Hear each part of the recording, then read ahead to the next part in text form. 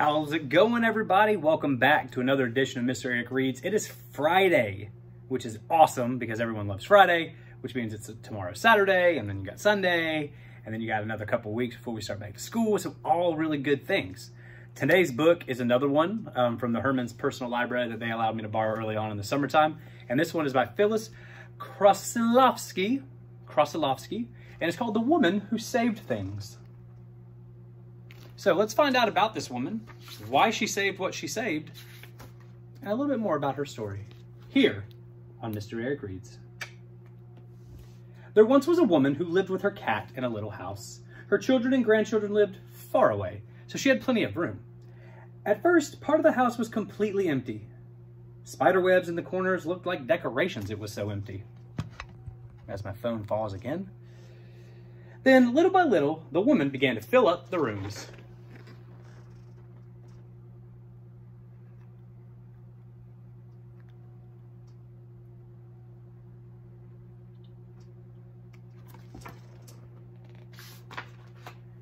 She got lots of packages, and she saved the stamps, wrapping paper, and string that came with every one. Every Wednesday morning, she went on long walks because that was trash collection day. And she'd find all kinds of things that people put outside their homes.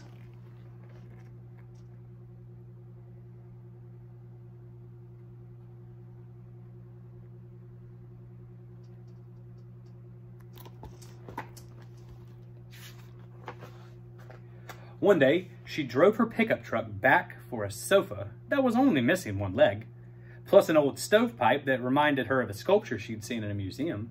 The woman could never pass up a bargain. Once she bought a box of yarn on sale, because why not? She told herself that she would learn how to knit a sweater, but in the end, her cat had all the fun playing with the yarn.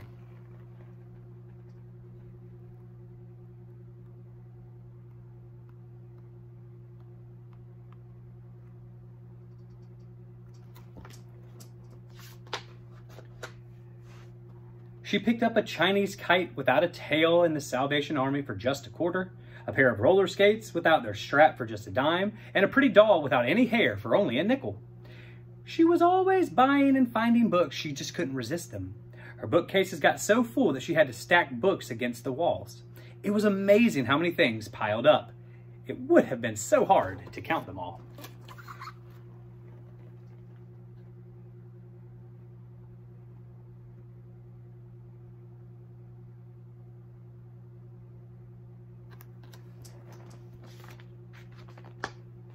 One morning, the woman's son wrote that he and his family were coming to visit. First, she was really excited, but then she began to worry. What could she do to make room for them? The guest beds were covered with things she'd collected, and she decided that she was going to hold a yard sale. She carried things down to her porch. She had to take many trips. It was so hard to decide what prices to charge for stuff that she had collected. She'd forgotten all the things that suddenly seemed valuable.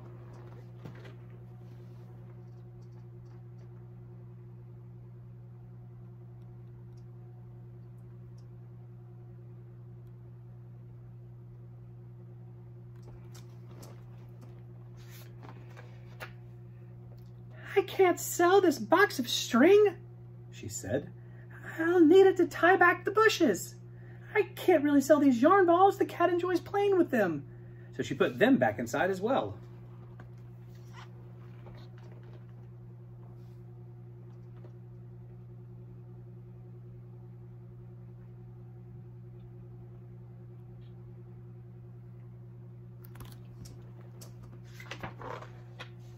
And so it went. Then she began to feel tired, so she lay down on the three-legged sofa. Before long, she fell asleep. When she woke up, her son and her family were there. I'm happy you're here," she said, "but everything is quite a mess. I was planning a porch sale to get rid of things so you'd have more room."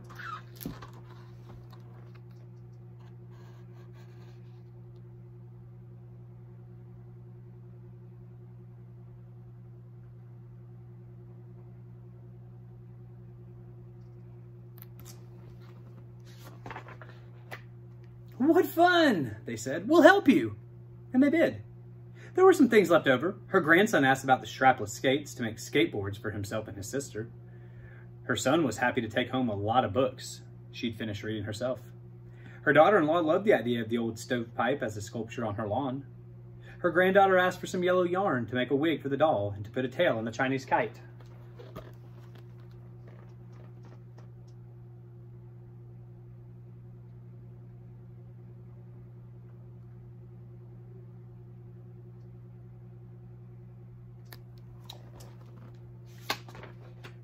The woman and her grandchildren had plenty of string to make the kite fly higher and higher. The woman was happy that everyone had found something to enjoy and that she wouldn't have to fix everything up herself. The morning they left, they tied the stovetop to the roof so it wouldn't fall off the car. "It's a good thing I saved that heavy string," the woman said. "I always knew it would come in handy for something."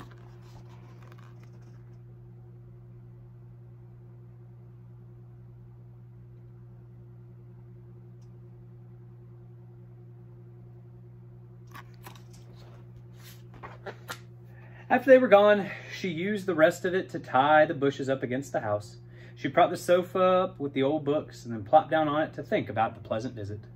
It was a relief not to have so many things around, so she was glad that her saving days were over.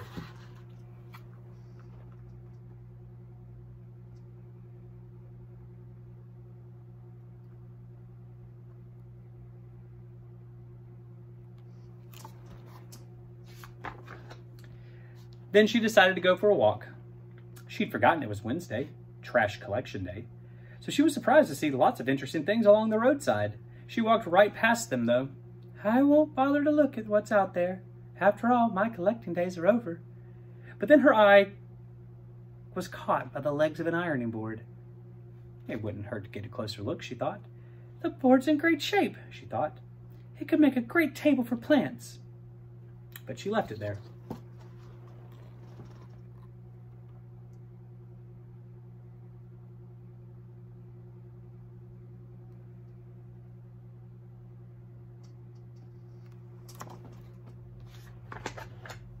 A little further, she saw a bathtub with claw legs. "That would make a great garden pool," she thought. "I could sink it into the ground and put goldfish in it. Maybe a couple of water lilies, too." But instead, she walked on. She saw an old vase that could be made into a nice lamp and a broken mast sailboat that could float in the bathtub.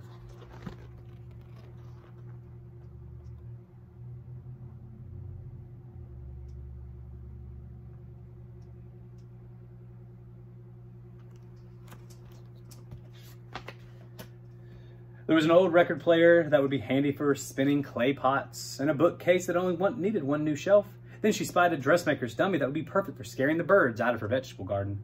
Without another thought, she raced home for her truck so she could beat the trash collector. She had to make several stops to pick up the vase, the phonograph, the ironing board, the bookcase, and several other things.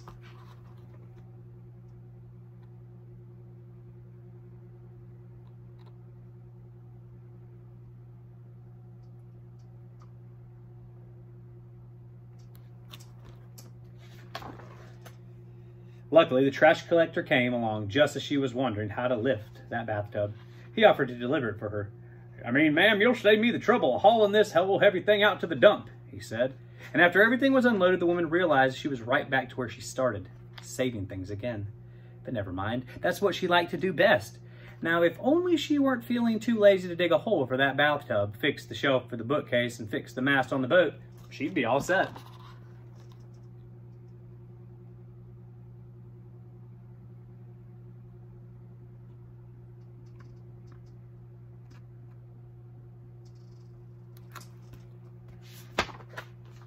Well, maybe she'd do it tomorrow.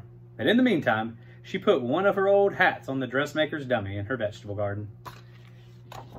And then took herself a little rest.